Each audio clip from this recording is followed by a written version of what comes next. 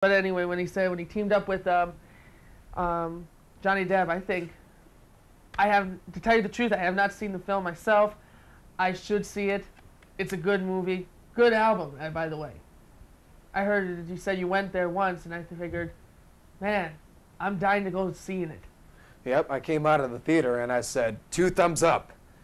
Totally excellent music. Actually, I said it the other way around.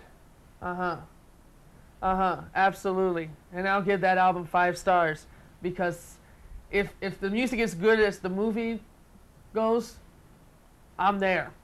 You know, I think we should probably have Roger Ebert and Richard Roeper watch this because we kind of pulled a little bit of kind of a Ebert and Roperish on Ebert and Roperish. Well, let's move on. Okay.